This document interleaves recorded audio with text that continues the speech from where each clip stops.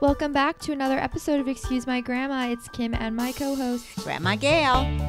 Okay, we're answering some listener questions. Someone said, what are your favorite women's clothing boutiques?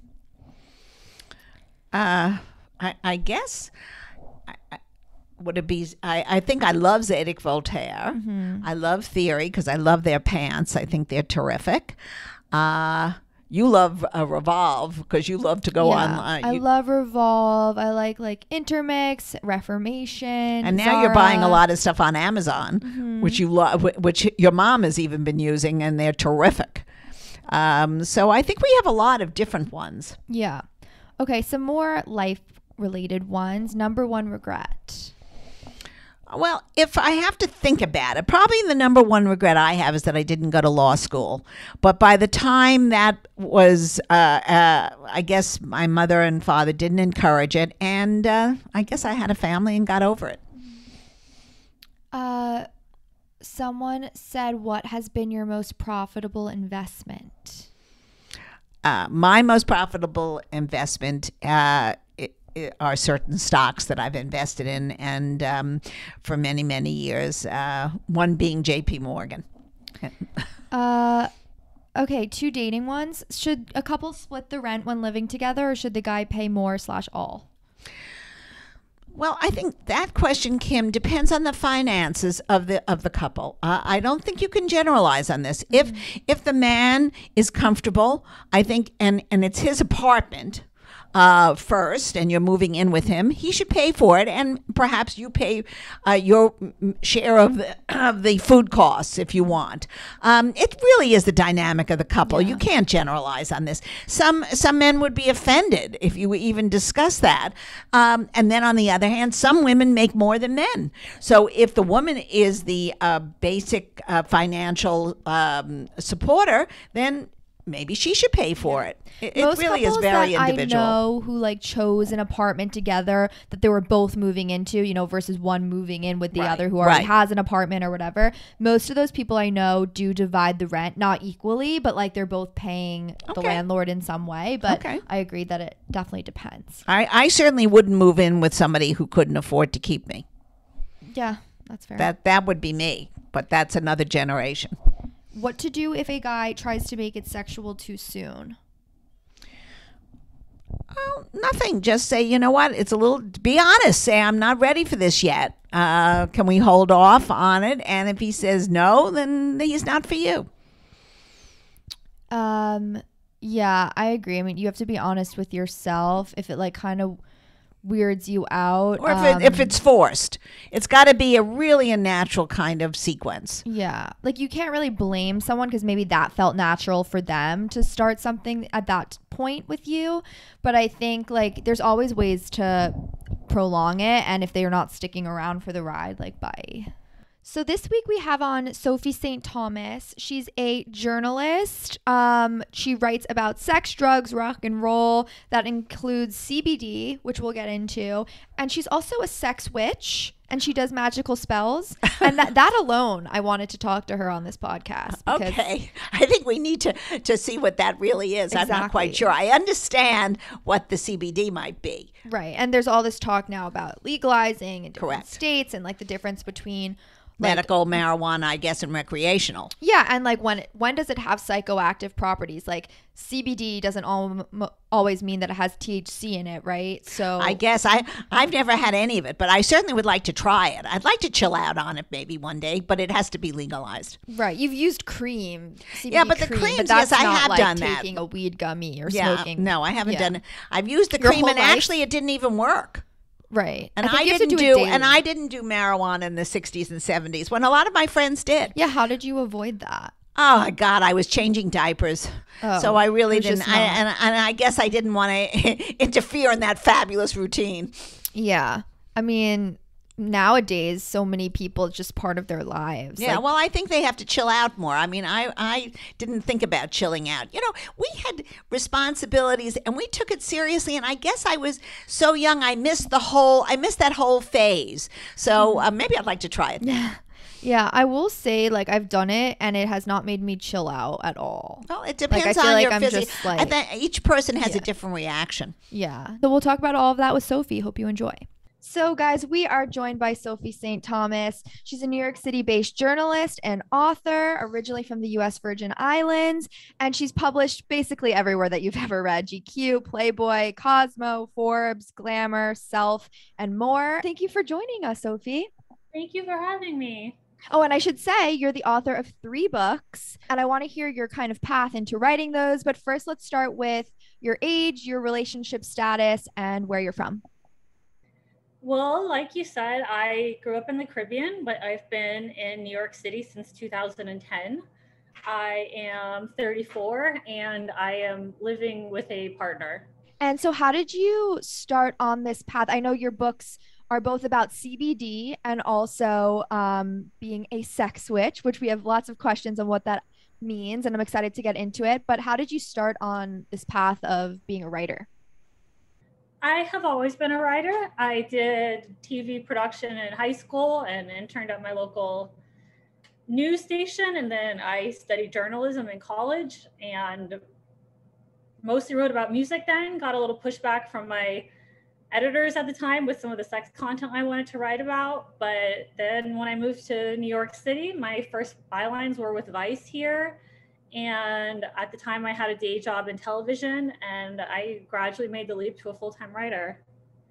Awesome. Oh, great. And the CBD, are you a proponent of it? Do you like it? I mean, what is because I've had some experience with it. Mine wasn't so positive. It wasn't negative, but it really didn't do what I thought it was going to do. Well, I have 1 book about CBD. I have 2 books about cannabis in general. CBD can work wonderful for people. I personally, as I've been a medical patient since 2013, and I definitely go for the full spectrum, whole plant, THC, CBD, all of it combined. I'm a big believer in the entourage effect, which means that things work better when all the cannabinoids are in conjunction together. CBD is an isolate derived from hemp. The amount of hemp plants it takes to make a little bit of CBD is bad for the environment. And I hear a lot of people like you say things like, oh, I tried CBD and didn't have that much of an experience. It is my professional and personal opinion that once we're able to legalize federally and make this from whole plant cannabis, we'll be able to give people a much better experience. And it is a large concern of mine, to be honest, that some of these hemp-derived CBD products aren't doing much, and people are going to experience that. And then when we do go full legal and are really able to make some of the better quality stuff available, people are going to already have a judgment about it. Mine was a cream, actually, that somebody brought me for my it was for muscle pain, whatever. And I used it and it just didn't give me what you're saying. I guess the full strength of what your products that you believe in will do. I hope you're right. Yeah, I've had some luck with topicals. It's great for it's an anti-inflammatory, cannabis is. That's the basis for a lot of the medical claims. Like I get tendonitis mostly from riding, which is inflammation of the tendons. And I do experience some luck, I found, putting topical on the inflamed area. But then again, I do get my topical from a medical dispensary, so probably much stronger. Mm-hmm. Yeah. So when you're putting cream on, you're not going to feel high. No, but a lot of people, I think, get confused about it. Well, certainly I didn't feel high. I didn't feel anything. I felt a little tingling in your back, where you were, or wherever you're putting it, and it didn't work for me. But like Sophie is saying, I think it depends on the strength and the quality of it. All this you're not going into a marijuana stupor from rubbing a little cream on yourself. No, you need a mucous membrane for any psychoactive effect. So the only actual way to get any psycho effect from a topical, even if it does contain THC, is either to eat it. And also you might have seen, and this is kind of crossing over into my sex writing, cannabis suppositories and cannabis pleasure oils on the mucous membranes of the anus and the vagina. If it's absorbed through there can be a mild psychoactive effect if it's made with whole plant cannabis flower with THC. But if you're just using CBD, especially hemp-derived CBD, there's going to be no psychoactive component to it.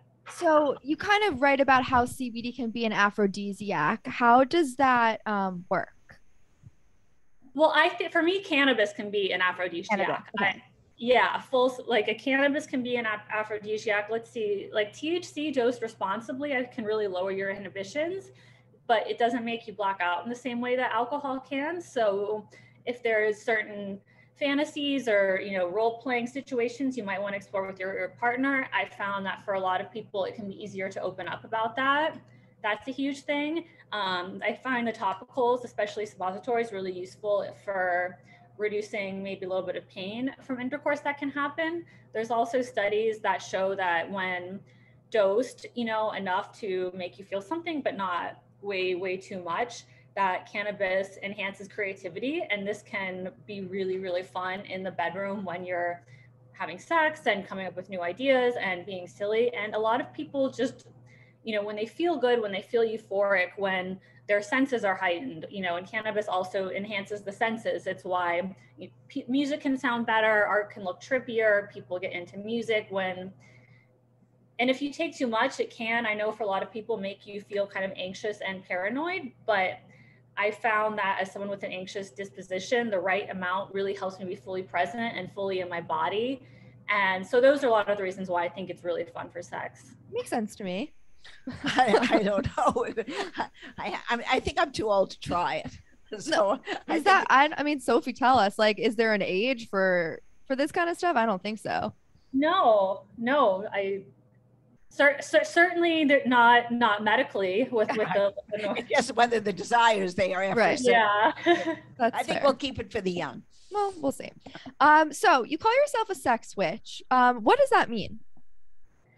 Well, I say that a witch is someone who is aware of their personal power and not afraid to use it. I have had the benefit of growing up in a way where I didn't have any religious influence, which meant that I don't really have a lot of sexual shame. So I think one of the reasons why I have done well writing about sex is that I don't really have any hangups about it.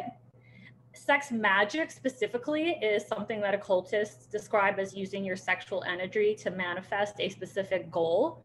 That's most historically seen in like Aleister Crowley and kind of these secret society orgies that have become a little bit legendary and we'll never know the details of. But sex witch, there is sex magic in it, but there's also using tarot to find the right relationship format for you. It's really just using witchcraft and spirituality to help people find ways to access and understand their sexuality in a way that they'll feel comfortable with, understand better, and just get to really live their best self. And do you believe that you can, this is sort of a relationship podcast. We talk about it often. Do you want to be in a relationship to have these trips, or does it just a hookup type of situation? I mean, this is an ongoing thing that you would do with your partner? Or I guess the question is like, is this something you do by yourself or with someone else? No, or with a steady partner. Yeah. I would. Okay. I don't think I'd want to do it by myself. Right. Can you do it with like someone you're casual with, or does it have to be like a long-term partner?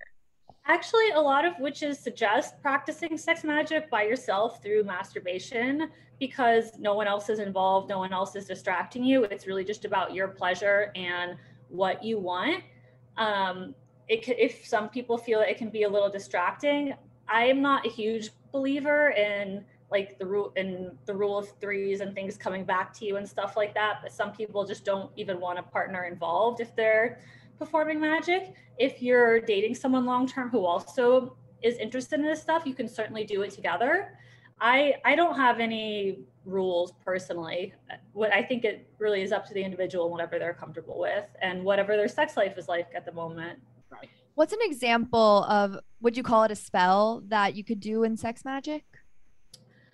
Well, sex magic would be that you are masturbating while visualizing and manifesting the ideal professional scenario that you want, and that when you have an orgasm, you project all of that energy going towards that goal. Okay. So could it be like, I hate my ex and like I want him to never fall in love with someone else again, or like put a hex on them, or that's not really or that's like dark magic?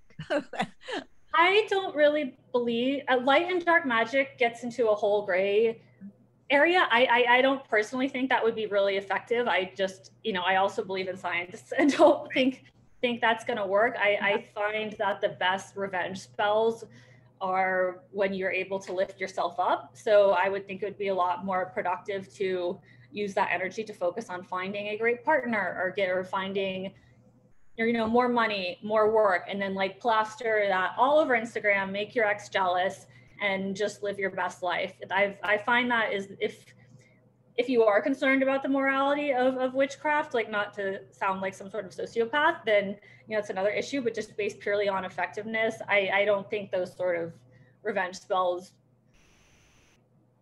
they're not what I do. Usually if I want to get back at someone, I just focus on making them jealous of how great my life is. Right.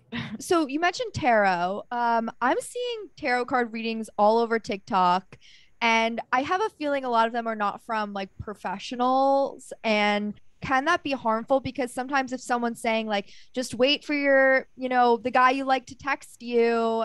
I wouldn't trust anyone who said that to you in a tarot reading, because that's not really how tarot cards are meant to be. There are 78 cards. They have been around for, millennia. They started out as an Italian playing card, and each card represents a specific archetype. That might be a major change in your life. That might be an authority figure. I don't think one needs to have any sort of formal tarot training program. I'm certainly a student just from studying myself. I primarily use them as a relationship tool. Excuse me, I primarily use tarot as a meditation tool. I find it really helpful for reflection, but I have a lot of friends who do give professional readings, and in those settings, it's more. Look, if you look at a card reading and you read that this person is not right for you, it's because you already know that inside.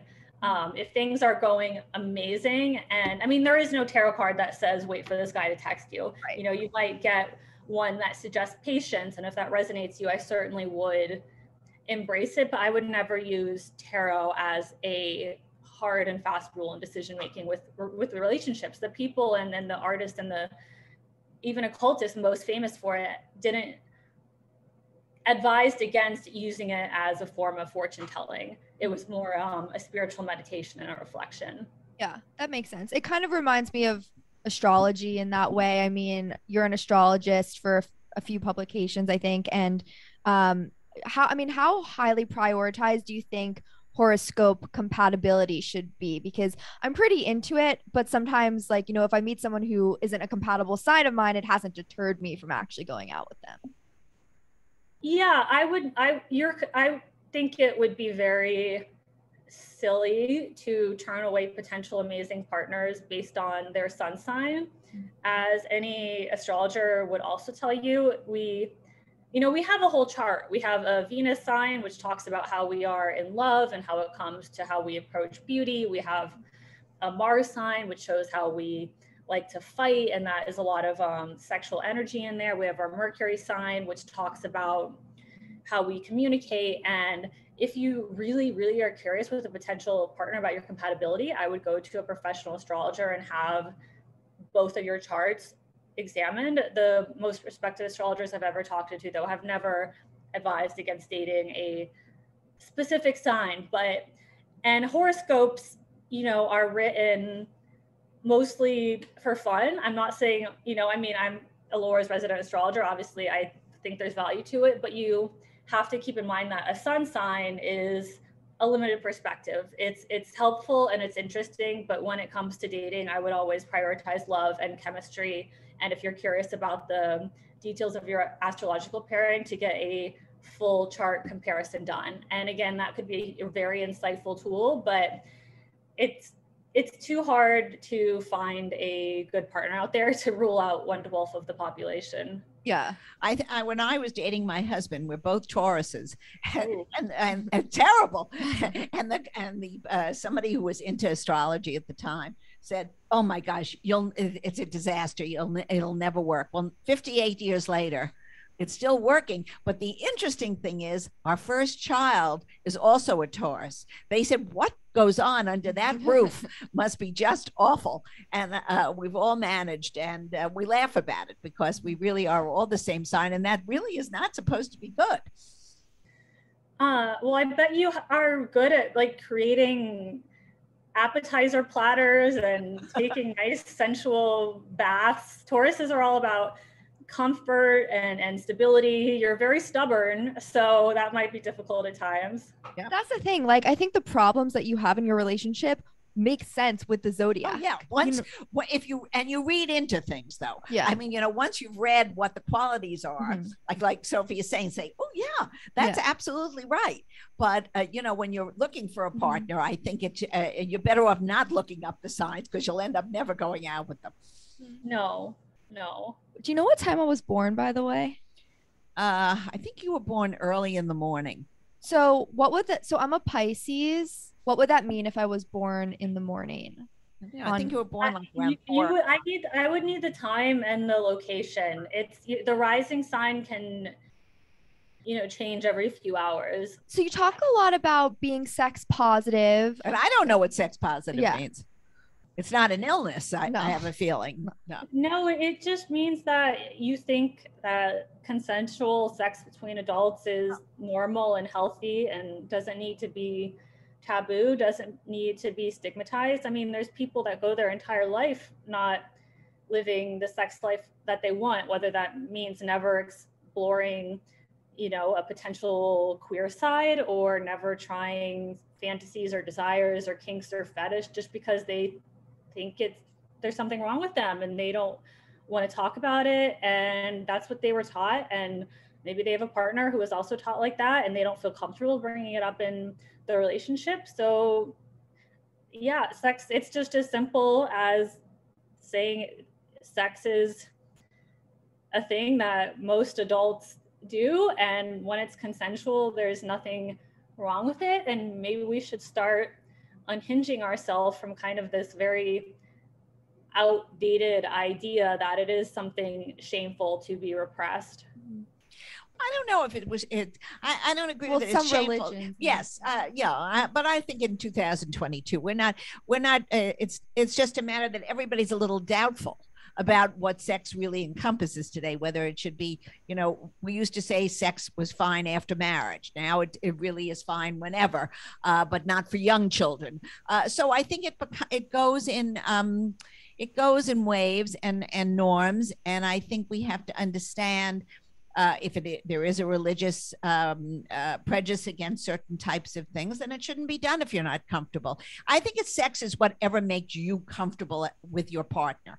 As you were saying, Sophie, I think if you're consenting adults, if one person is not into it, then it doesn't work. I think it has to be something that both people want to do, and there is nothing wrong with anything as long as you're both consenting. But I think like you're a sex positive person. Like, I don't know if some of your friends would say like, oh, there's nothing wrong with XYZ. It's not a matter. I don't know if I would indulge in a lot of these other experiences. I mean, but that's between my partner and myself. I don't think it has to be made public. I don't think it needs to be on a podcast or on Instagram. Everybody's bedroom is a private affair. And I think that is what should be respected today, whoever your partner is, whatever you want to do in it, it's your business. So that would be my take on it. What I don't like is somebody telling me you have to do something XYZ to make it a good relationship. That I don't go for. The relationship is between two consenting adults, and that's the way I have always lived my life. Would I live it a little differently now, since I know a lot more and I didn't know it when I was your age? Yeah, probably. But that's only by experience. Sophie, you wrote an article for Forbes about risque things to do in New York City, which I thought was really fun, and maybe some of our listeners would want to go. So could you share some of those? Sure. Let's see. My favorite is Company XIV. That is let's see, the talent is just, the quality of the performance is unlike anything I've ever seen. It's a mixture of burlesque and ballet and performance art, and That's out in Brooklyn. The last thing I went to of theirs was a take on Nutcracker called Nutcracker Rouge, but I would recommend any of their programming. What else was on that list? There was the Astor Club, which is a cannabis speakeasy.